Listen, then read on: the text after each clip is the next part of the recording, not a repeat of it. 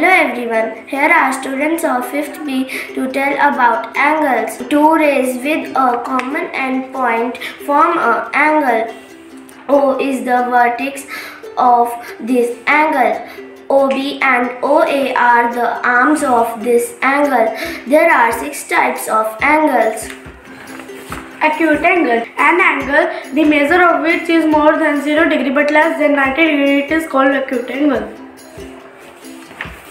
Right angle. When two straight lines intersect each other at the common point on 90 degree angle, it is called a right angle. Obtuse angle is the angle that measures more than 90 degrees and less than 180 degrees.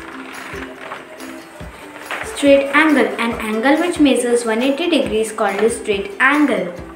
A reflex angle is any angle that is more than 180 degree and less than 360 degrees. Complete angle. An angle is a measure of which is 360 is called complete angle. Thank you.